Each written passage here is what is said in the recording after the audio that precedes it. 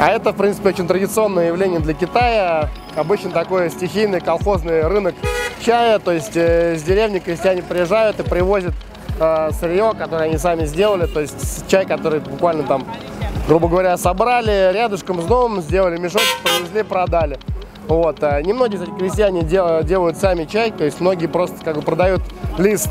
Вот. Но здесь, как мы видим, некоторые продают уже готовый продукт.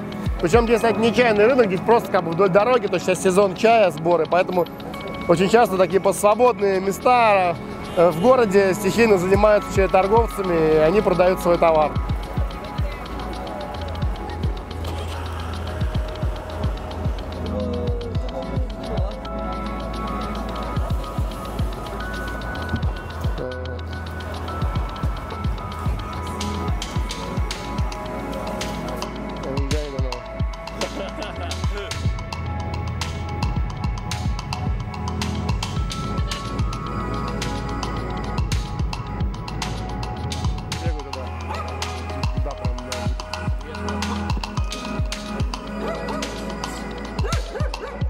Мы приехали на один из заводов Мэнхая.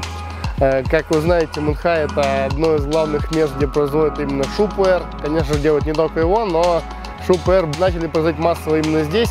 И поэтому мы попросили какое-либо из производств показать нам, как делается Вотуй. Было, кстати, довольно сложно найти производство, которое делает это сейчас, потому что обычно делают его немного позже, ближе к маю.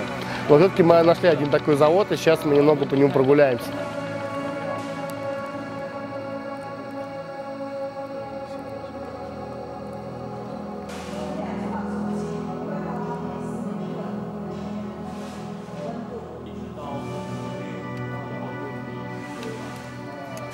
Здесь сейчас мастера ворошат кучу, то есть как это уже прошедший полностью стадию Вотуй чай. Вот, то есть они многократно вот так вот перемешивают кучу для того, чтобы она естественным путем просохла. Здесь можно найти как раз таки вот натурально образовавшиеся комочки, чатоу, которые мы знаем как чайные головы, которые очень красиво выглядят. Сейчас несколько технологов разных заводов, не только этого именно завода, которые похвалили, даже в отсутствие директора похвалили качество голов этих. То есть они очень хорошо спрессовали за счет того, что правильно подобрана температура была Вотуя. И как мне правильно объяснили, то что самое вообще главное, что нужно знать в процессе Вотуя, это контроль температуры, следить за тем, чтобы не была она слишком высокой и в то же время не была слишком низкой. И поэтому постоянно ходит мастер с градусником и проверяет со всех сторон кучи, как идет процесс ферментации.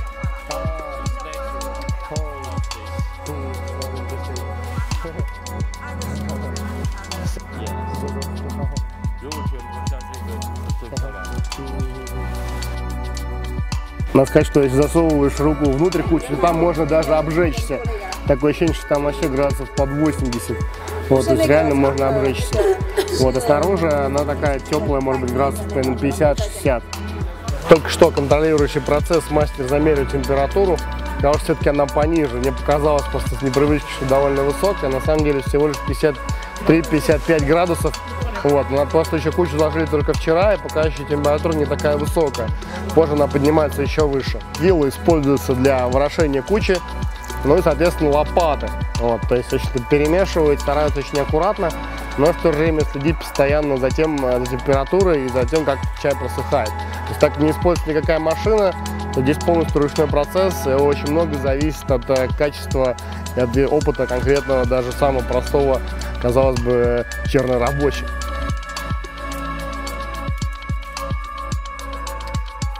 Как я уже говорил, первая стадия Вотуй длится примерно 10 дней. Значит, после этого кучу открывают, немножко разделяют, ворошат, уже не добавляют никакой воды, снова собирают и накрывают еще раз. И примерно эту стадию повторяют еще от 5 до 6 раз. Примерно весь процесс Вотуй длится около 40 дней. А после этого уже делают, то есть ворошат уже такую кучу более основательно, и уже делают как бы натуральную сушку, то есть не используется никаких машин для сушки, то есть сушится он естественным путем. После того, как куча полностью просушена, пуэр уже готов к ручной переработке, то есть его перебирают. Сначала прогоняют через сортировочную машину, а потом еще уже доводят до идеального состояния вручную.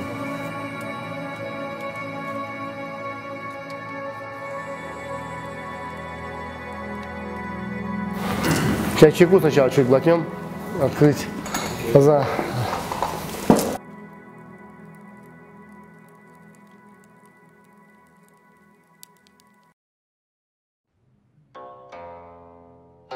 好，那我就献丑说一点我个人的理解，就是不代表一定就是会怎么样，但是我对茶叶的理解，因为我认为就是那个勐海它就是它这种熟茶最开始的时候就是开始研发是在广东，而广东研发还没有成功的时候呢，就把这个项目移交到勐海，就勐海茶厂去研制。当时就是因为他经过考察，就是说，在思茅，就是临沧，然后几个地方比较而言，最后决定在这里研发呢，是经过慎重的思考的。我觉得根据就是这个地方的，就是茶园还有水源、气候等等，就是发酵起来以后呢，这个地方是最佳的，所以他最后才决定在这里。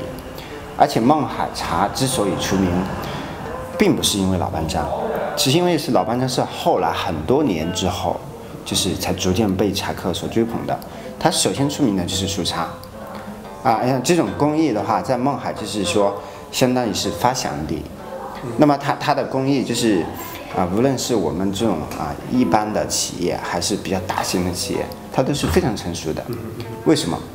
因为他的那个师傅是很有经验的老师傅。他这个工人就是操作的工人，也都是熟练工，因为每家厂的这种工人他会流动。刘姐，我要走了哈。OK。他这些工人就是，其实在你家做，在我家做，他都会有一种流动性，而且工人之间他相互会交流，会在一起干活会交流。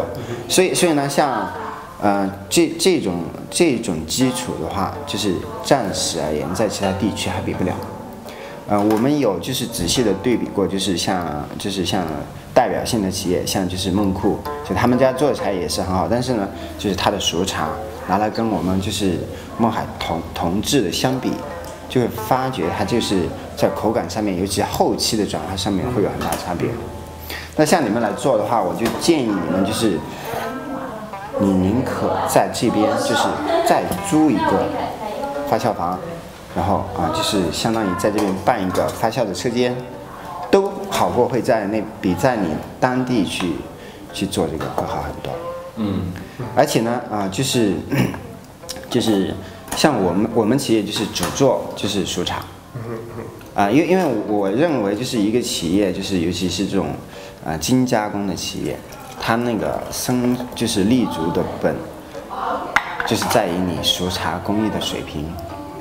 为什么？因为生茶的话，它主要是靠的原料，然后还有你做工的细致。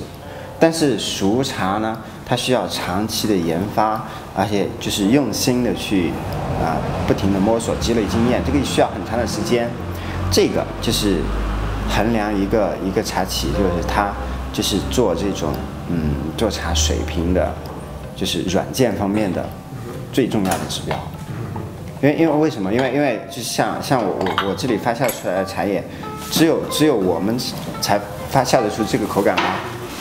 那么就是 OK 的，那说明你是有技术含量的，就是说明你是有技术。但是如果是说你没有这方面的积累，那么就说明你在这方面还有所欠缺，所以我认为的话，像你们如果还不具备这种基础的情况下，就是选用毛堆，在选的时候更加慎重仔细一些去选，是不错的选择。如果是说你条件成熟了，那么你可以在这边就是在租那种发酵车间，然后自己去发酵，然后但是因为凡是探索都有一个过程，那我认为你试探性的去做这个是个不错的尝试，我是这么想。谢谢。我是这么理解。